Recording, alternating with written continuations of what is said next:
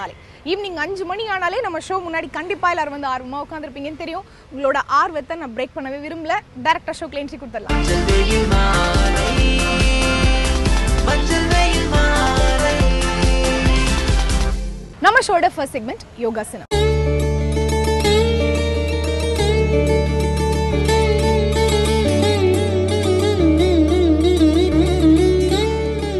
யோகா பண்றது மூலமா பாத்தீங்க அப்படின்னா மைண்டும் பாடியும் ஒரு சேர சைமல்டேனியஸா நம்மளால ஒருநிலைப்படுத்த முடியுங்க. அதை ரெகுலரா பண்ணும்போது அதோட இம்ப்ரூவ்மெண்ட் வந்து உண்மையாவே நம்மளுக்கு வந்து மேஜிக் மாதிரி தான் இருக்கும். ஸோ இன்னைக்கு இவங்க என்ன வந்து யோகா போஸ்டர் சொல்லி தர போறாங்க, அதோட பெனிஃபிட்ஸ் என்னெல்லாம் சொல்ல போறாங்க அப்படின்னு பார்க்கலாம். வணக்கம் வியூவர்ஸ், நம்ம யோகா செக்மெண்ட்ல சீனியர் சிட்டிசன்ஸ்க்கான வந்து ஆசனங்களை வந்து பார்த்துட்டு இருக்கோம். அவங்களுக்கு முக்கியமான ப்ராப்ளம் அப்படின்னு சொன்னா சர்க்குலேஷன் அப்படின்னு சொல்லலாம். ரத்த ஓட்டங்கள் குறையும் பொழுது அவங்களுக்கு நிறைய வகையில பிரச்சனைகள் ஏற்படுது. ஸோ இன்னைக்கு அவங்களுக்கு ஒரு வகையான சூரிய நமஸ்காரம் தான் இன்னைக்கு பார்க்க போறோம். கேந்திரா ஸ்டைல் சூரிய நமஸ்கார், இது எப்படி பண்றது, அதனுடைய பயன்கள் என்னென்ன அப்படின்றத பத்தி இப்ப பார்க்கலாம். இன்னைக்கு நம்ம பார்க்க போறது கேந்திரா ஸ்டைல இருக்கக்கூடிய சூரிய நமஸ்கார். ஸோ ஒவ்வொரு பொசிஷனையும் நம்ம வந்து ஏஜ் ஆனாலும் நம்மளால் வந்து எந்த அளவுக்கு மேக்ஸிமம் பண்ண முடியுதோ இன்றைக்கி அதை எப்படி பண்ணுறது அப்படின்றத பார்க்கலாம். ஸோ ஃபர்ஸ்ட் நம்ம 2 கைகளையும் ஒன்றா வச்சுக்கலாம். Palms together 1. இப்போ ஸ்லோவாக 1 ஆஷ் பேக் பண்ணணும். 2 ஃபார்வர்ட் பெண்ட் பாதஹஸ்தாசனம் பண்ண போகிறோம். 3 ஒரு கால் பின்னாடி நல்லா ஸ்ட்ரெச் பண்ணி நம்ம கரெக்டாக 4 இது பண்ண போகிறோம். அஸ்வ சஞ்சாலாசனா.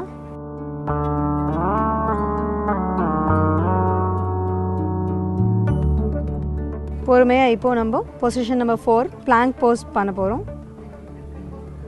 இதுலேருந்து நீஸ் ஃபோல்ட் பண்ணி நம்ம ஷஷங்காசனா பொசிஷனில் இருப்போம். நம்பர் 5 ஸ்லோவா 6 நம்ம அஷ்டாங்க நமஸ்கார் எந்த அளவுக்கு ஹோல்ட் பண்ணுறோமோ பண்ணிவிட்டு 7 ஆர்ச் பேக். ஸ்லோவாக நம்ம 8 மவுண்டைன் பொசிஷன் ஹோல்ட் பண்ணுறோம். 9 பண்ணும்பொழுது மறுபடியும் நீஸ் ஃபோல்ட் பண்ணி நம்ம ஷஷங்காசனா பொசிஷனுக்கு வருவோம். இப்போ ஸ்லோவாக ஒரு லெக் ஃபார்வர்ட் பண்ணி நம்ம பொசிஷன் 10 ஹோல்ட் பண்ணலாம். இப்போ 11 நம்ம பாதஹஸ்தாசனா பண்ண போகிறோம். 12 ஆர்ச் பேக். நமஸ்கார முத்ரா. என்ன வியூவர்ஸ், இன்னைக்கு கேந்திரா ஸ்டைல் சூரிய நமஸ்கார் எப்படி பண்ணுறது அப்படின்னு பார்த்தீங்க இல்லையா? ஒவ்வொரு வகையிலையும் வந்து பார்த்தீங்கன்னா ஏஜ் அப்படின்ற ஒரு தடை கிடையவே கிடையாது. ஸோ அது வந்து 5 வயசு குழந்தையாக இருந்தாலும் சரி, இல்லை 50 வயதினரானாலும் சரி, எல்லா வயதினராலும் இதை செய்ய முடியும் அப்படின்றத நிரூபிக்கப்படுறது தான் இது. ஸோ எந்த ஒரு வகையிலும் இந்த சூரிய நமஸ்கார் பண்ணும்பொழுது உங்களுடைய பாடி நல்ல ஃப்ளெக்சிபிலிட்டியாக இருக்கும், நல்ல வளைவு தன்மை கொடுக்கும். அண்ட் உடம்பு வந்து பார்த்தீங்கன்னா எல்லா வகையிலையுமே உங்களுக்கு சூட்டபுளாக இருக்கும். ரொம்ப ஹெவியாக இருக்காது, லைட் வெயிட்டடாக இருக்கும். உங்கள் பாடியில் இருக்கக்கூடிய அந்த எனர்ஜி லெவலை வந்து இன்க்ரீஸ் பண்ணிகிட்டே இருக்கும். பசிக்கக்கூடிய தன்மை நிறைய பேருக்கு வந்து பார்த்தீங்கன்னா 50-55 வயதில் வந்துட்டு சரியாக பசிக்காது, சாப்பிட முடியாது. அப்புறம் அவங்களுடைய டயபெட்டிஸ்க்கு வந்து டேப்லெட்ஸ் எடுக்கிற மாதிரியாக இருக்கும். அப்புறம் வந்து கான்ஸ்டிபேஷன் ப்ராப்ளம் அதிகமாக இருக்கும். ஸோ அந்த மாதிரிலாம் இல்லாமல் மலட்டுத்தன்மை வராமல் இருக்கிறதுக்கும் ப்ளஸ் அவங்களுடைய பாடியில் தேவையில்லாத கழிவுகளை அகற்றுறதுக்கும் இந்த சூரிய நமஸ்கார் ரொம்பவே ஹெல்ப்ஃபுல்லாக இருக்குது. ஸோ இன்றைக்கி பண்ணிருக்கக்கூடிய இந்த கேந்திரா ஸ்டைல் சூரிய நமஸ்கார் உங்களுக்கு ரொம்ப ரொம்ப பயனுள்ளதாக இருக்கும் அப்படின்னு நம்புகிறேன். நீங்கள் இதை ப்ராக்டிஸ் பண்ணிவிட்டு ரொம்ப ஹெல்த்தியாகவும் ரொம்ப ஃபிட்டாகவும் இருக்கிறதுக்கு எங்களுடைய வாழ்த்துக்கள். அடுத்த செக்மெண்ட்டில் மற்றொரு ஆசனத்தோடு உங்களை மீண்டும் சந்திக்கிறேன். வணக்கம். நம்ம ஷோட நெக்ஸ்ட் செக்மெண்ட் என்னன்னு பார்க்கிறதுக்கு முன்னாடி ஒரு ஷார்ட் கமர்ஷியல் பிரேக். மஞ்சள் வெயில் மாலை மஞ்சள் வெயில் மாலை. Welcome back to the show மஞ்சள் வெயில் மாலை. மஞ்சள் வெயில் மாலை மஞ்சள் வெயில் மாலை. நம்ம ஷோட நெக்ஸ்ட் செக்மெண்ட் இங்கிலீஷ்ல பேசலாம். இங்கிலீஷ்ல பேசணும்னு கனவுகளோட காத்திருக்கிற ஒவ்வொருத்தருக்காகவும் தான் இந்த செக்மெண்ட்டுக்கு ரொம்ப ஈஸியா இங்கிலீஷ் சொல்லி தர வராங்க. வாங்க பார்க்கலாம். ஹலோ ஃப்ரெண்ட்ஸ், நேற்று நிறைய பார்வையெல்லாம் பார்த்தோமா? என்னென்ன பார்வை பார்த்தோம்? புக்கு அப்படி பெரட்டி வச்சுங்க. என்னென்ன எழுதிருக்கீங்க? சீனா பாருன்னு அர்த்தமா? சரி, அது நல்ல மனசில் புரிஞ்சுதா? சரி. லுக்குன்னா கவனமாக பாருன்னு அர்த்தமா? Very good. இந்த லுக்கு வரும்போது கொஞ்சம் கவனிங்க. லுக் அப்படின்ற வார்த்தையை இது வந்து ஒரு வினைச்சொல். வினைச்சொல். இதை யூஸ் பண்ணும்போது என்ன பண்ணணும்னா பக்கத்தில் அட்டு போடணும். புரியுதா? போர்டை பாரு அப்படின்னு சொன்னால் லுக் த போர்டு சொல்லக்கூடாது, லுக் அட் த போர்டுன்னு சொல்லணும்.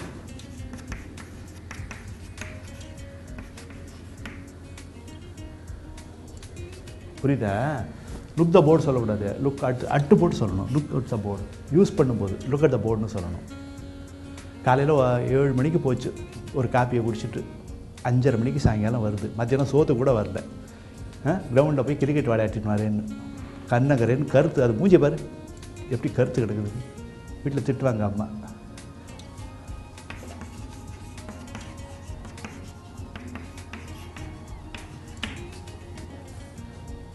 லுக் அட் ஹிஸ் ஃபேஸை மூஞ்சி பாரு அப்படின்னு. லுக் த ஃபேஸ்ன்னு சொல்லக்கூடாது, லுக் ஹிஸ் ஃபேஸ்ன்னு சொல்லக்கூடாது, லுக் அட் வரணும். என்ன பாரியா அப்படின்னு சொல்லுவீங்களா, லுக் அட் மீன்னு சொல்லணும். லுக்கு மீங்க கூடாது, லுக்கு மீ இல்லை, லுக் அட் மீ. புரியுதா? அட்டு வரணும். ஸோ ஒரு பார்வை சீனா பாரு, லுக்குனா கவனமாக பாருன்னு சொன்னோமா, வெரி குட், பார்த்துட்டீங்க. ஒரு சின்ன விஷயம் நோட் பண்ணிங்க. லுக்குக்கு பக்கத்தில் இது போல் போர்டோ ஃபேஸோ மீயோ வந்துச்சுன்னா அட்டு போடணும். ஆனால் லுக் ஹியர்னு சொல்லும்போது என்ன பண்ணக்கூடாது, அட்டு போடக்கூடாது. இங்கே கவனி அப்படின்னு சொல்லும்போது இங்கே வேறு அப்படின்னா லுக் ஹியர்னு சொல்லணும். இந்த லுக்கு ஹியர்னு தனியாக சொல்லக்கூடாது.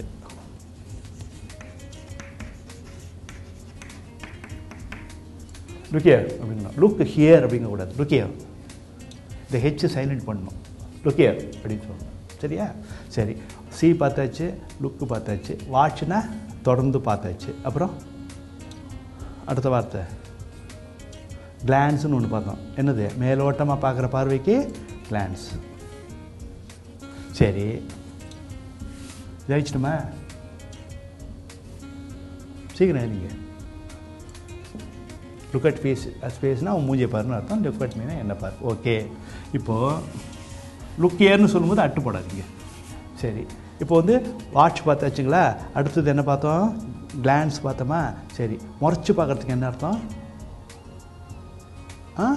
ஸ்டேர்.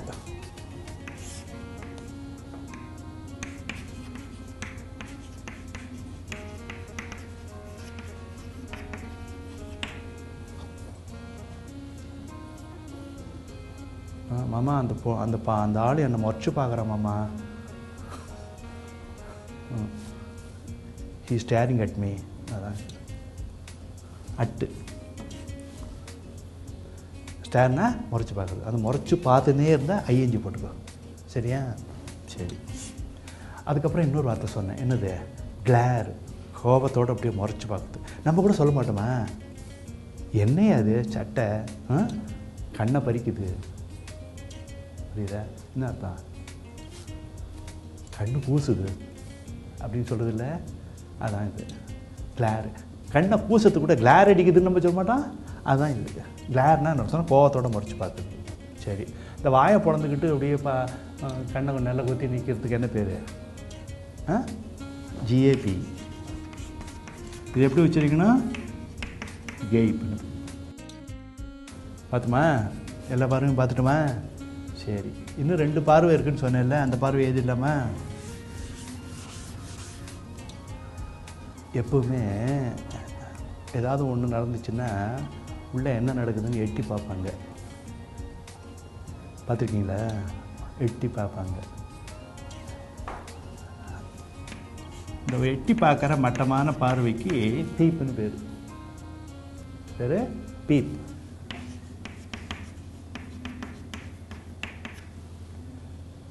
எட்டி பார்க்குற பார்வைக்கு பீப்புன்னு பேர். இந்த சாவி இந்த வாரம் இருக்குது, அது வழியாக எட்டி பார்க்கும் சிலதெல்லாம். மட்டமான பார்வை அது எட்டி பார்க்குறது. இங்கிலீஷில் என்ன வார்த்தை வச்சுருக்கான் பாரு.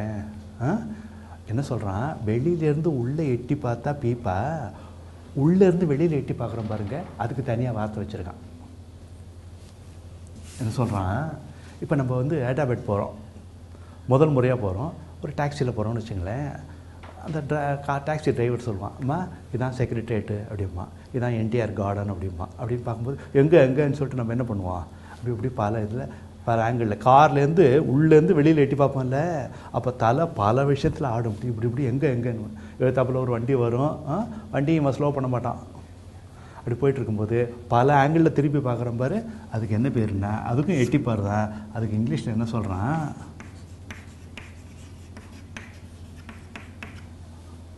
ரப்பர் நெக்குங்கிறான். இந்த கழுத்து பல ஆங்கிளில் திரும்புது பாரு, அதான் இவ்வளோ பார்வை பார்த்துட்டோமா. சரி, இப்போ நம்ம என்ன பார்க்கணும், கடை திறந்துட்டு தான் பார்க்கணும், இதில் எந்த பார்வையை போடலான்னு சொல்லி பாருங்கள். மீண்டும் நான் அடுத்த நிகழ்ச்சியில் பார்க்கலாம். ஓகே, நம்ம ஷோட அடுத்த செக்மெண்ட் பழமொழி அது பொன்மொழி.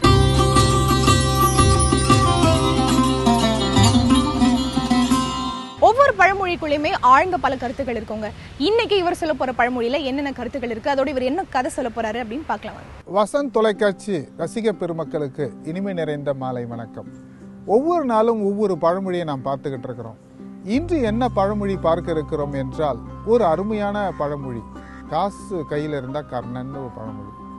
பார்த்தீங்கன்னா எத்தனையோ பேர் பார்த்தீங்கன்னா அடுத்தவங்களை பற்றியே சிந்திக்க மாட்டாங்க. அடுத்தவங்க கஷ்டப்படுறதை பார்த்துக்கிட்டு போயிட்டே இருப்பாங்க. எவ்வளோ பேர் தன்னுடைய அன்றாட அடிப்படை தேவைகளுக்கே காசு இல்லாமல் ரொம்ப சிரமப்படுறவங்களும் இருக்காங்க. தம் பிள்ளைங்களுக்கு படிப்பு செலவுக்கு கூட காசு இல்லாமல் இருக்கிறாங்க. தம் பிள்ளைங்களுக்கு ஒரு முக்கியமான ஒன்று வாங்கி கொடுக்கணுன்னா கையில் காசு இல்லை. கையிலோர் காசும் இல்லை, கடன் கொடுப்பார் யாரும் இல்லைன்ற மாதிரி எவ்வளோ பேர் கஷ்டப்படுறதை நம்ம சமூகத்தில் பார்த்துக்கிட்டு இருக்கிறோம். அப்படி இருக்கும்பொழுது பார்த்தீங்க சொன்னால், சில பேர் வீட்டு வாசலில் வந்து நின்று ஐயா உதவி செய்யுங்கன்னு கேட்குறதே தப்பு. அப்படியும் மீறி தன் தன்மானத்தை விட்டுட்டு தன் பிள்ளைங்களுக்காக போயிட்டு ஐயா கொஞ்சம் உதவி செஞ்சிங்கன்னா நல்லா இருக்குங்க ஐயா அப்படின்னு கேட்குறாங்க. அவங்களுக்கு அதெல்லாம் என்னால் கொடுக்க முடியாது, நீங்கள் வேறு யாரையா போய் பாருங்கள் அப்படின்னு சொல்கிறவங்க இருக்காங்க. சில பேரை பார்த்தீங்கன்னா அவங்க அந்த பிள்ளைங்களுக்கு ஒரு உதவி கேட்காமலேயே, பெற்றவங்க வந்து உதவி கேட்காமலேயே இவங்களாம் வாலண்டரியாக போயிட்டு உங்களுக்கு ஏதாவது உதவின்னா சொல்லுங்கள் நான் செய்கிறேன் அப்படின்றவங்களும் இருக்கிறாங்க. அதோடு மட்டும் இல்லை, வசதி வாய்ப்புகள் நிறைய இருக்குங்க, ஆனால் மனசு கொஞ்சம் கூட இருக்காது.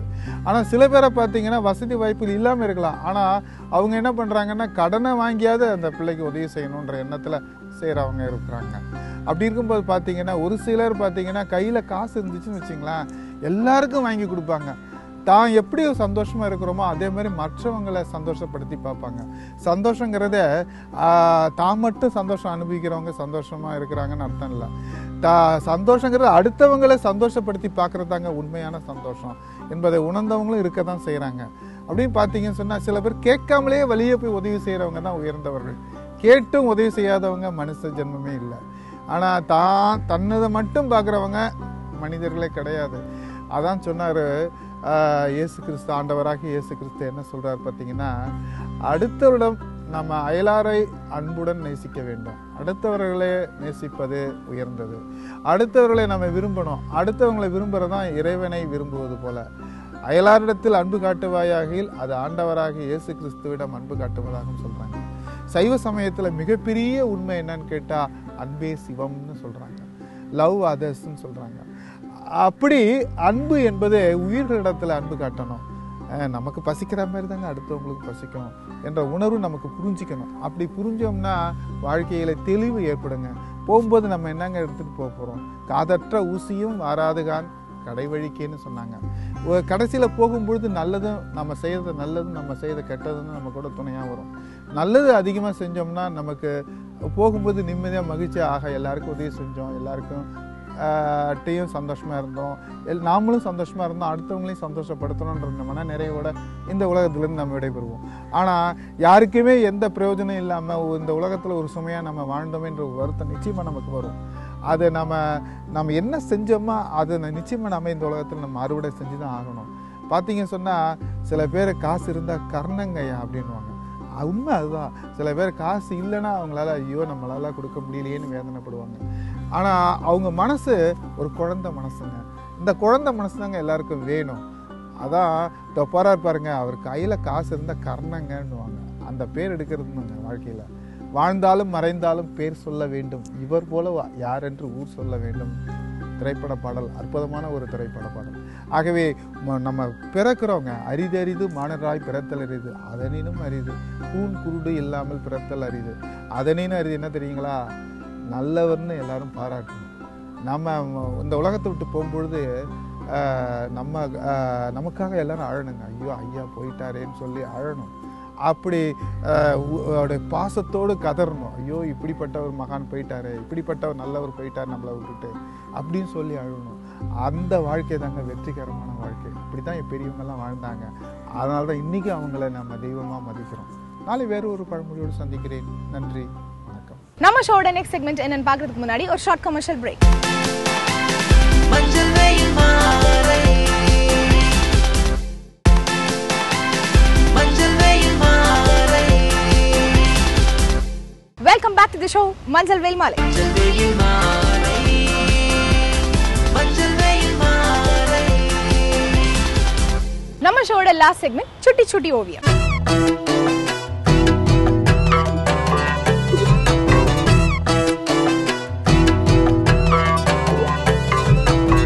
குட்டீஸ் எல்லாரும் இந்த செக்மெண்ட்காக ரொம்ப ஆர்வமா வெயிட் பண்ணிட்டு இருப்பீங்க.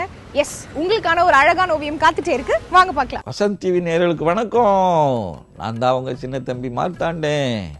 இன்னைக்கு சுட்டி சுட்டி ஓவியங்கள் நிகழ்ச்சியில் நம்ம என்ன வரைய போகிறோம்? முயல் பார்த்துருக்கீங்களா? அதாவது சில வீடுகளில் வளர்ப்பாங்க. காடுகளில் தான் பெரும்பாலும் கிடக்கும். ஆனால் இப்போல்லாம் அந்த வீட்டுகளில் வளர்க்காங்க. சில கடைகளில் கூட விற்கிறதுக்கு வச்சுருக்காங்க, பார்த்துக்கிடுங்க. அங்கே நீங்கள் போனீங்கன்னா பார்க்கலாம். அது மாதிரி முயல் தான் வரைய போகிறோம். எப்படி வரையன்னு பார்ப்போம் வாங்க. இப்போது நம்ம வந்து முயல் வரைய போகிறோம். இப்படி ஒரு பெரிய வட்டம் போட்டு பக்கத்துலேயே ஒரு சின்ன வட்டம்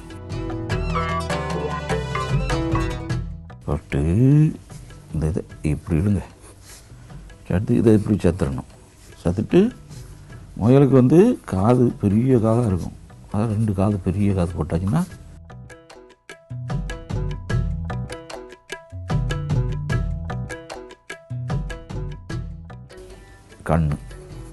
மயக்கண்ணு இது முன்னங்கால் அந்த சைடு போட்டோம்னா அவ்வளோதான். இது அந்த சைடு உள்ள கால். இப்போ இது வந்து பின்னங்காலம், பின்னால் இருக்குல்ல அந்த கால். அவ்வளோங்க. இப்போ வந்து சின்னதாக ஒரு வால். மகளுக்கு வந்து சின்னதாக தான் இருக்கும், வால் பெருசாக இருக்காது. இப்போ பெண் வச்சு போடுமா பாருங்க.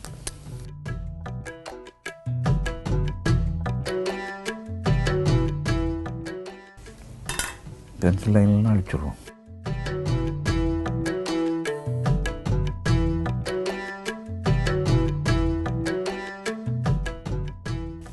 கலர் போடுமா? மூக்கு சிவப்பு போட்டுருவோம். முயல் வந்து ப்ரௌன் கலர் எடுத்து அப்படி பூசுங்க. சொல்லி தரேன் பாருங்க. அழகா இப்போ பார்த்தீங்களா? அங்கே டார்க்காக பூசி அப்படி வர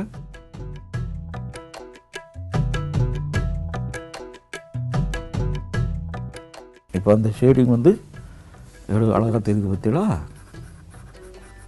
அதான் சின்ன ஒரு அதாவது ட்ரிக்கு உங்களுக்கு பார்க்கறதுக்கு அப்படியே நேச்சராக இருக்கும். நீங்கள் எந்த படத்தை வரைஞ்சாலும் இந்த ட்ரிக்கு மட்டும் ஃபாலோ பண்ணால் போதும். அப்படியே நேச்சுரலாக இருக்கும். அதே மாதிரி பின்னுக்கு இருக்குது. இது வந்து அந்த சைடுக்கு பதிலாக அதனால் அந்த சைடு கொஞ்சம் நிறையா கலர் கொடுக்கணும். நிறையான்னா இங்கே நம்ம ஒயிட் விடுதோம் பாருங்கள். அங்கே அந்த மாதிரி அவ்வளோ ஒயிட் விட வேண்டிய தேவையில்லை. இங்கே நாங்கள் காட்டுதேன் பாருங்கள். இப்போ வந்து இது இந்த சைடு கால், அது அந்த சைடு கால். அந்த சைடு காலுக்கு கொஞ்சம் ஃபுல்லாகவே பூசிடலாம். இதுக்கு பாருங்கள், இதுக்கு எவ்வளோ ஒயிட் விட்டுருக்குன்னு பாருங்கள். அவ்வளோ ஒயிட் அங்கே விடக்கூடாது. அப்போ தான் உங்களுக்கு இது இந்த பக்கம் இருக்குது, அது அந்த பக்கம் இருக்குன்னு தெரியும்.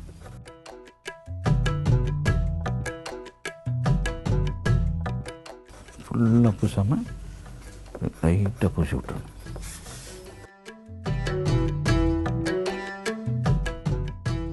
அவ்வளோதான்.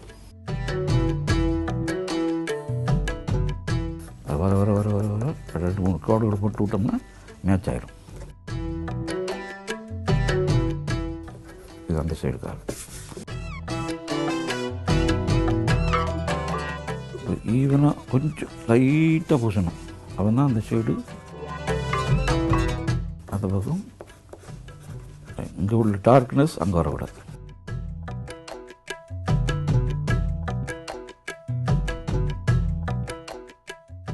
அது வந்து புல் தலை, புல் தான் சாப்பிடுவார் அவர். நிறையா அருகம்புல் இந்த மாதிரி புல் நிறையா சாப்பிடுவார். அதனால் புல்லை போட்டு விட்டுருங்க.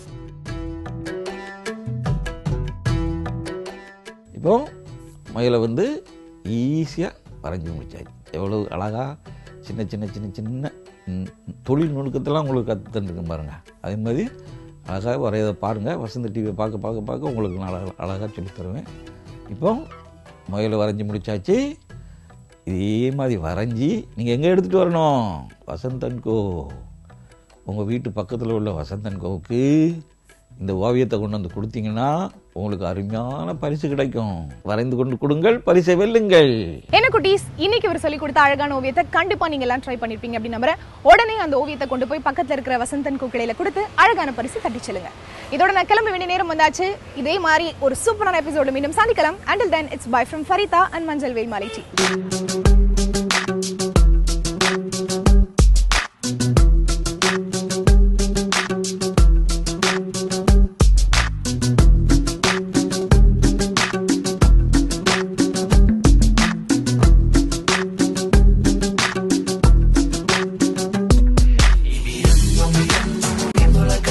Suavito despacito y el compás